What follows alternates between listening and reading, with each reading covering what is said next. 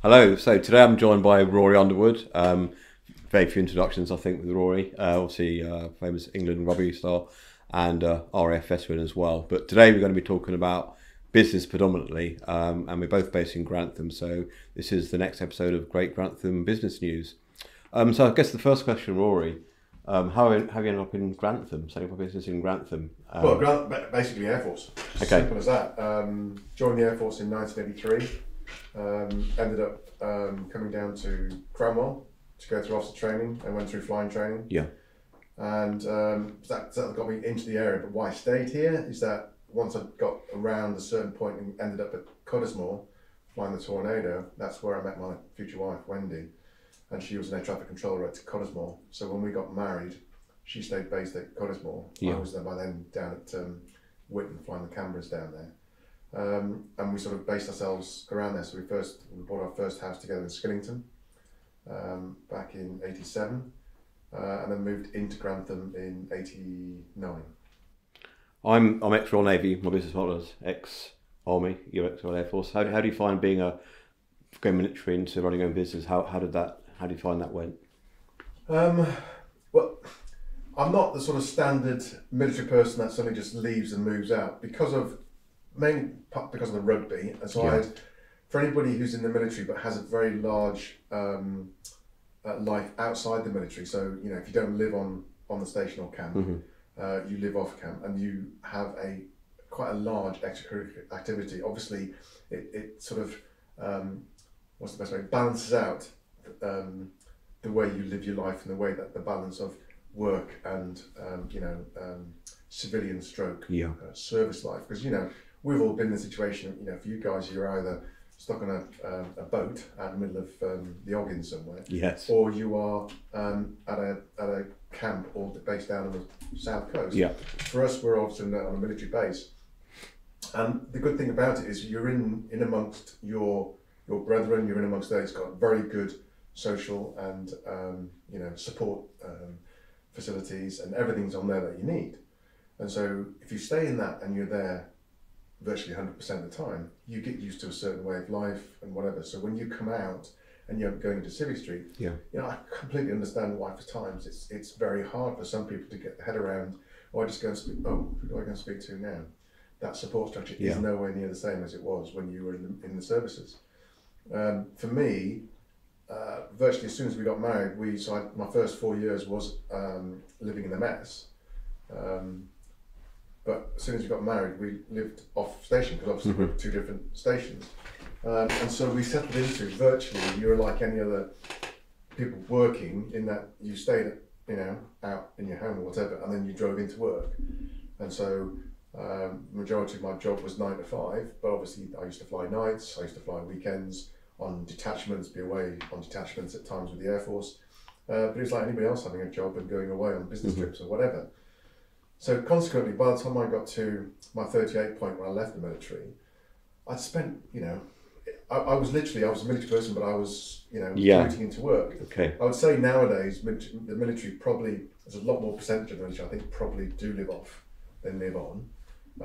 So it may be different, but when we were going through, that was the way. So when I left, literally the day, my last day was in a flying suit, my last trip, and then the following day was literally I'd already started the business, and I was stepping into my own business I created with two other guys. I was literally in t-shirt and shorts into my study at home, trying to run a business. Yeah. Now there were other challenges, don't get me wrong, but with the point of the question being, what's it like going from military into civilian? I completely understand there are some challenges. Your mindset, the people you work with, how things happen, are all different to the way it happens in civilian streets. And half the times, I think, for a lot of both people that are, and you've heard me speak many times over the years, the whole context. One of the things I always talk to leaving service leavers is trying to get your head around that you are highly skilled. You are a highly motivated person because you've been in the military, otherwise you wouldn't have got in there. Yeah. And how to understand that and capitalise on that when you come into Civic Street, as well as saying to a lot of civilian companies that if you have potential of hiring and taking on ex-military people, if you get your understanding of them right and you press the right buttons, you get a very highly trained, absolutely, individual. So I'm a big advocate of that. But yeah, one of the things I quite often share with people who have got that concern about how they transition or having problems is a series of, I think there's 2 or 3 veteran works videos. I think you're in one of them, I think they've done with the Light Officers Association, which just really shows so well with well-known people, how veterans work. And don't get me wrong, there are, I completely get, if a military person goes in with a military mindset into a civilian organisation, they will ruffle feathers. Yeah. And so it's both sides recognising how to get the best out of each other. Yeah. And that's half the challenge. That's the bit. But I hear of some people that come out of the military so sort of underconfident now going Civvy Street. How do I I don't understand my transferable skills and that sort of stuff. So that's where to help people like yourselves. That's where you try and help them understand that. Yeah, we meet them all the time. Everything from companies, organisations say, I want to recruit veterans, military. They ask why, and then to people who are really struggling as well. So that's obviously what we deal in day out. So is it Wingman is your current company? Yes. I'm right to say 15 years old this year. I am in April. I mean, it's just where's that time gone? It really is frightening. 15 years, 2009. Literally, it was a phoenix out of the crash in 2008 with the previous company. Yeah. And we didn't go bust, but it was struggling. And I decided it was probably time to leave. I'd been without the company 10 years. I fancied being my own, because 3 of us were in charge before, and I wanted to be my own boss. So I decided now was an opportune time to jump ship. So I did manage to get myself out of it. As divorcing from a partnership, limited company, it went very, very painlessly. So 1st of April, there was no reason for it being 1st of April. I don't know if the timing fitted, but obviously it's the birth of the Air Force as well. But there's no reason for doing that. But that's So 1st of April in what, don't think it was half of January. I know, it's absolutely crazy. So for people who are not aware of Wingman, can you summarise what Wingman is all about? Yeah, I mean, when I left the military, obviously rugby player, fast jet pilot, you sort of think you've got something about you that businesses would like to hear about: high performance individuals, high performance teams, and also high performance organisations. And what started out with my skill set, I was a trained instructor in the military. I've spoken at many events. People used to hire me for keynote speaking. But one of the challenges was trying to get my head around, at the peak, you get paid a lot of money for standing on stage for half an hour, 45 minutes to do a keynote speech. Yeah. But you arrive, say hello, you say speech. Once people say it's great, it doesn't connect with everybody. I'm not naive to recognise that, and then you go. And I didn't quite find as fulfilling as working with the clients and developing relationships and trying to really get the full understanding of high performance teams, etc., which is my real passion, into organisations. So along the way it started when I left the military into more sort of learning development, high performance teams type scenarios, working with senior business leaders and senior teams. And that was quite well, as I said, I did 10 years with the previous company. Yeah. And then when the crash happened, it was obviously one of that type of scenarios, a bit like what we've had in the last 4 years or so. And when I set off my own company, there were several things that came into mind. One is I recognised that a lot of it was the personality. The 3 of us were quite personality driven, strong characters, strong stories, strong background stories, etc. And that's one of the reasons why businesses liked us, which is a good thing in one way. But another way is, how do you scale up or how do you grow? And then obviously at the later stages, how do you then potentially capitalise on your growth and sell on or whatever? Yeah. And so therefore, one of the challenges was that I knew that I couldn't rely on me completely. Yes, my name, getting into the door, that sort of stuff. But it can't be on me because I can't do everything. I can only work so many days of the year, so you're limiting how much money you can earn. So unless you create some sort of IP, some sort of repeat revenue stream, etc., you're going to be struggling. And of course, just being fundamentally, you could argue, a glorified learning development stroke high performance team sort of consultant. Yeah. And that's not to downgrade that, but it is. But how do you make the most of that? How do you scale that up? Because how do you find another, ex-international sports person, ex-military fast jet, and it's 50 at the time, 10, 15 years worth of experience in consultancy. They don't fall off the tree a lot of the place. So trying to find somebody to help you in that side was a real challenge. Okay. And so what started out like that, trying to create an idea of some sort of proposition that really had an IP attached to it, which therefore made the company much more appealing. And so what has happened over those 15 years in that mindset of trying to achieve something was that I've sort of morphed from that, working with senior teams or whatever, into an area that is tying with that, in the sense of we now deal with companies and we're strategic strategy consultants. So I help businesses understand how to enable businesses how to deliver their strategy effectively, with the main premise being that a lot of companies don't have strategies. That's one thing. So I try and help them get their strategies. Those that do have strategies, they've got a strategy and it's written on the board, but they don't really know what it means. Yeah. And if the senior team don't know what it means, I guarantee you nobody in the rest of the business knows what it means. We just do what we've always done and hopefully make money. And do you work in a particular type of company, particular size or stage of the company? No, it's not. I'm not in a particular sector. What I tend to find is that I don't work with the public sector. The main reason, it's just too much of a pain to try and get business out of them. So I just don't go there. I'd love to, because they are there, our public servants, but it's just too difficult. Tendering process and all the different things of jumping through hoops. I just don't have the time and effort and resources to do all that sort of stuff. So I don't get involved with them. Certain partnerships as well are much harder because of the way that the format of the business, especially large partnership type businesses. So apart from that, I've been into all different. One of the things I love about my job is that every time I get a new client, I'm into a different sector, looking at different things and the way that something happens, and you learn so much about what goes on in that area. That's one of the things I enjoy about my job.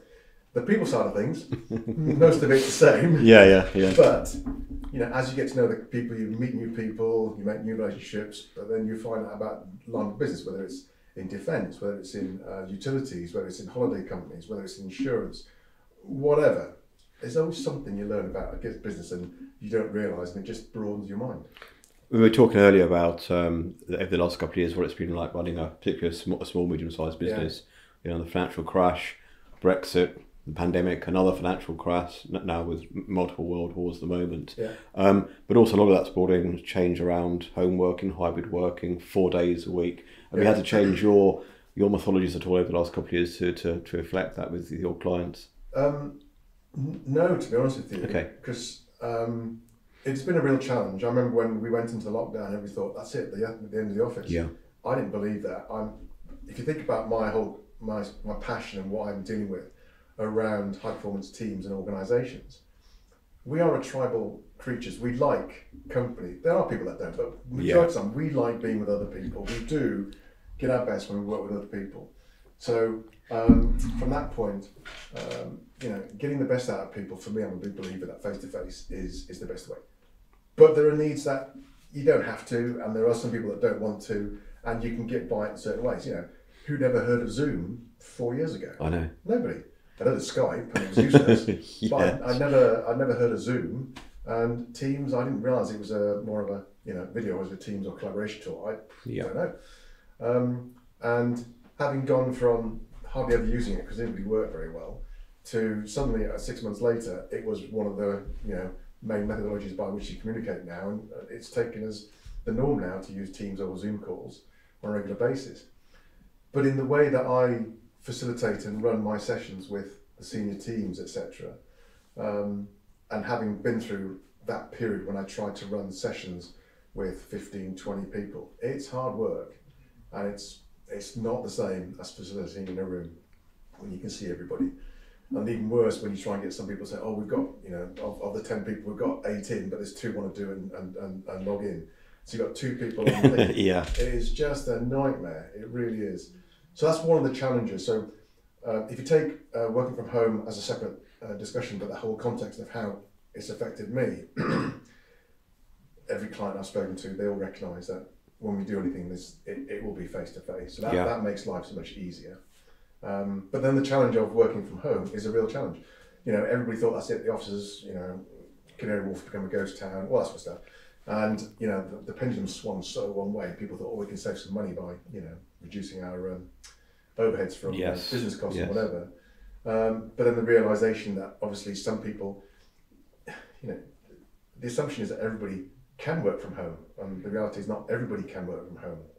In the early stages, we had two people, obviously, either a couple or partners or husband and wife or whatever, were working at the same desk, trying to have 2 Teams calls across the desk because they didn't really have spare to be able to work in. Oh, we've got some clients who have started working from home, early retirement, great to work home, but now it's like, I want to get back to work. I'm fed up with that. I don't retire anymore. So we have that more often now, and certainly a lot of companies going back to working. I get that. Some people, it works for them. I get that. Yeah. But there are some people, they want to go to work. They want to go and see people. They want to be in their environment rather than stuck at home on their own. For lockdown, for us living here out in the countryside, it's brilliant.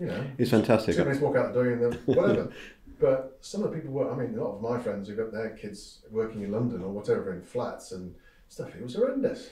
Yeah, I did that commute to London for many years, but today they call it Blue Monday, so there's loads of stats out today about wellness at work and thoughts and stats. It's today Blue Monday. Today's Blue Monday. 2 weeks, so 2 weeks after the... Yeah, that's right, yeah. So it's, I heard on the news this morning, there's loads of stats out around about 2/3 of workers aren't happy at work or 3/4 aren't happy and all this wellbeing things. So yeah, every year we have this Blue Monday. What are your thoughts on wellbeing at work about a happy workforce? And I think the stats are quite high, saying it's anything from 2/3 to 3/4 are not happy at work. Do you see that in your? It's always a difficult one because one's perception of whether they're happy or not is their own. You can never tell it's right or wrong. I've never seen it change over the last couple of years. I mean, it's very difficult as well. Anomalies are the last 3-4 years going to be very difficult because of a variety of things.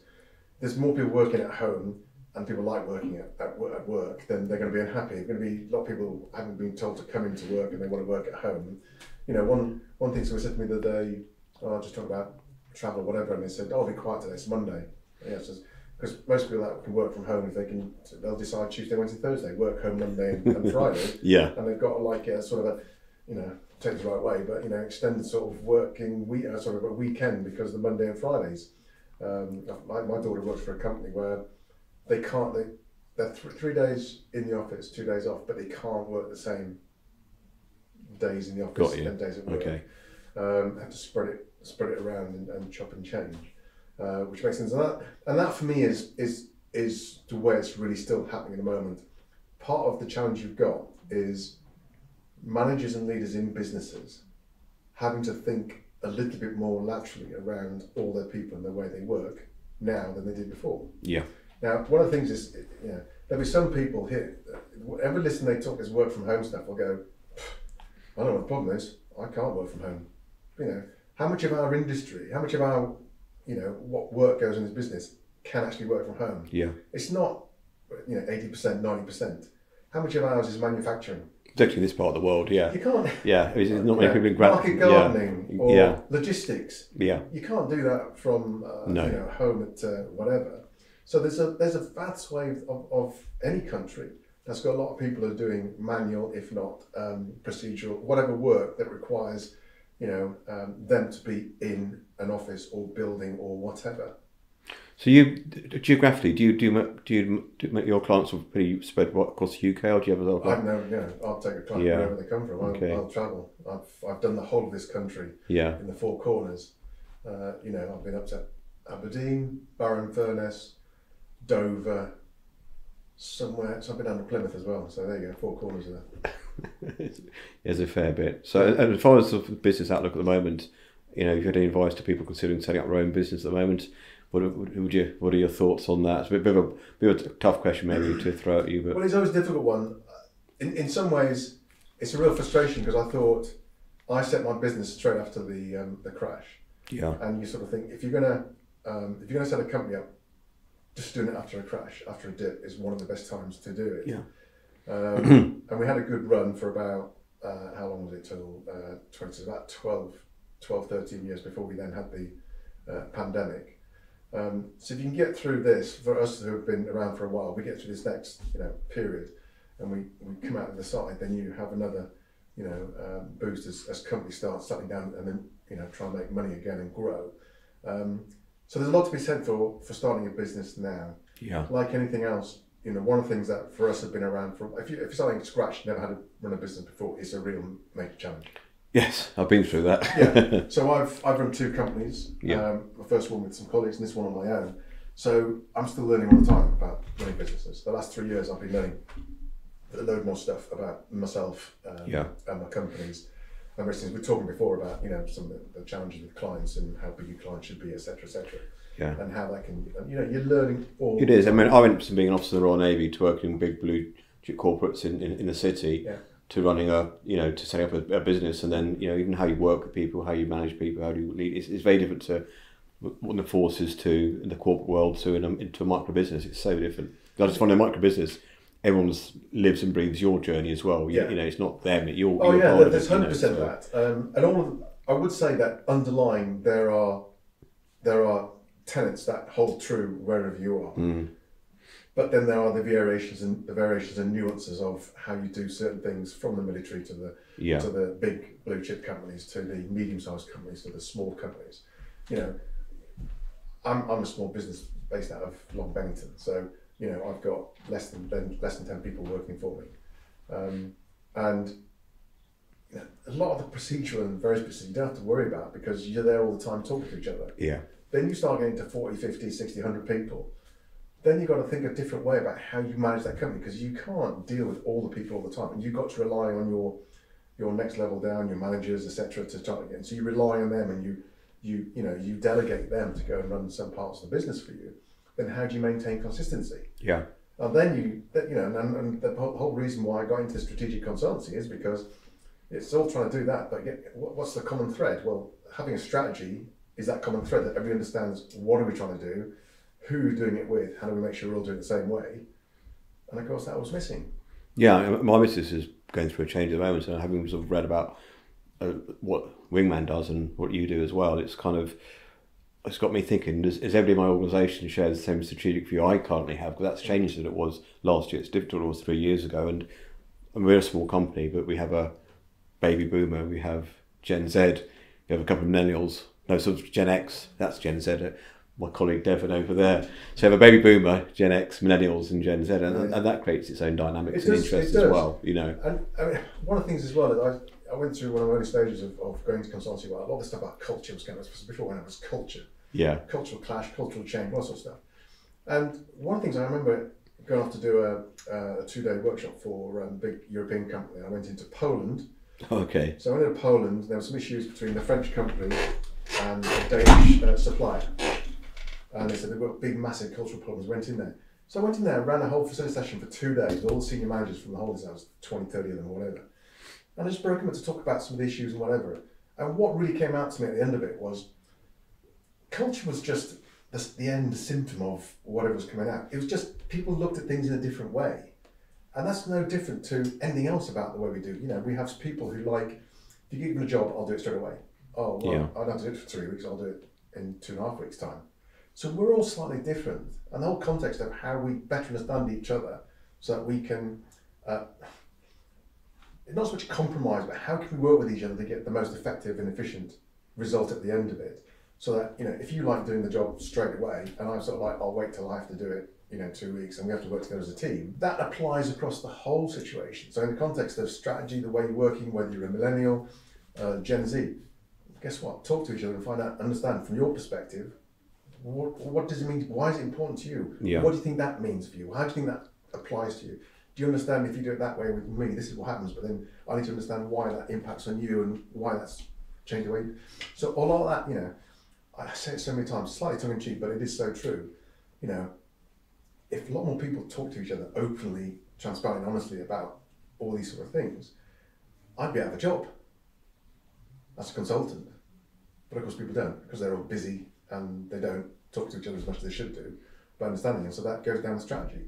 If you asked every single person in a business, and I'm not saying about yours, but any business, what do you think the strategy is? Yeah. And they articulate 100% different ways. No, it got me thinking. I was sort of reading about what you do this morning. If I asked the question of the room, absolutely right. There'd be different answers as well. Talking is important as well. I was mentioning we visited a new chap join us as business development. Comes from a much larger organisation. Something I'm familiar with, having worked in sales before, was a sales scrum. So he said, "Do you do a sales scrum?" I said, No, we don't. I know because I've done those before. So we've introduced those now. There's literally there's no desk. We just stood around having a chat, and it's getting people to talk openly. And because we've not done that for quite a while, then trying to get people to talk openly, it started to come around there. But it's so important. It's giving benefits it's the way already. of trying to align to the biggest challenge you have. So two very simple dynamics and axes, we call it. You know, one is the vertical thing. Is from the strategy. It's a strategic language, so how does the person at the bottom understand what the hell that means anyway? Yeah. So how do you make sure that strategy is percolated down through the organisation so everybody understands what direction we're going to, how we work with each other, and how to make sure we're doing it the right way and stay aligned. And then if that isn't right, well, how do you expect everybody in an organisation to be working cross-functionally as effectively as they can? So it's both the vertical line and the horizontal. Yeah. And I guarantee every organisation I've been to, cross-functioning, across the business is never, I'm not going to say poor, I'm just going to say never anywhere near as effective as it can be. Yeah. And so, but part of that is because if the vertical things aren't done right, it's the lack of strategy, then people go, well, what's important for me? Well, I just got to deliver what my boss says, so I'll just deliver that. And so straight away you have these competing priorities. So I'll deliver what I need to do. The fact it affects everybody else, the most important thing is the top one, but they don't. They just think about my time. As long as I do that, then I'm going to get shouted at and I'll get my bonus or whatever. So straight away you create competing priorities. Yeah. So you've got to overcome that because you've got competing priorities, you end up having this ineffective cross-functional ways of working. And it's incredible that I see this day in day out when I go and meet clients or potential clients where you speak to HR, you speak to the hiring manager, you might speak to one of the directors. The different views that people have, consistent with what they're looking to recruit for, coming extremely different. This is the best way of describing it. What I see when you go in is you have a boss, MD, CEO, whatever, chat, whatever it is, and they will articulate a vision. And most people, that's great, I get that, okay. But what happens is when you articulate that to your senior team, what do? Each of them goes, well, I need to do this bit, sales, I need to do this operation, I need to do engineering, HR, finance, IT. So each of them goes, I'll just do this bit, because that's my responsibility. Yeah. So theoretically, you've already created a siloed organisation. Because all they're going to do is go off and do their own bit. So they go to the top of their own department and say, right, this is what we're going to do. And each of their minions go off and go, well, I'll do this bit, I'll do this bit, I'll do this bit. Yeah. So straight away, you have this cascade of siloed thinking going down through an organisation. Yeah. Crazy. So, last question for you. I know you talk about setting goals. You got any plans for this year or the next year or two for Wingman and yourself? This year is reasonably exciting. It's like anything else. The ups and downs of us small businesses. Cash flow is king, and it's so true. But cash flow, over the years, it's no different whether you're a less than £1 million turnover or you're a £1 billion turnover business. Cash flow is the biggest killer. Yeah, it's just different types of numbers. And it's when I first started, and it was a certain number. It's sort of like what do I need a month? And then it doesn't take much for you to get to a certain size. You go, how much do I need a month? To pay for people and pay for that's the standard. The biggest thing that keeps me up at night is that. Yeah, me too. And so from that perspective, my goal is like yours. You're constantly trying to increase your numbers of clients and keep that. You're trying to get to that position where you feel as if the bread and butter's there. I don't worry about the bread and butter. I'm trying to get the nice cream on top, which is always the aspiration. But one of the exciting things from our perspective is we're in the strategy stuff that we're doing and everything we're trying to put together. We're in a JV with a company looking at doing a bit of software that helps us to provide a dashboard, but also create, in the terms of digital twin of the business from a people, systems and process perspective, from the triumvirate. And so that's quite exciting this year. That hopefully by the middle of this year we've got this that we can start including it in part of our offering, but it then also creates a potential revenue stream. Because one of the adages I've always had in my mind from early stages, how can I earn money while I'm asleep?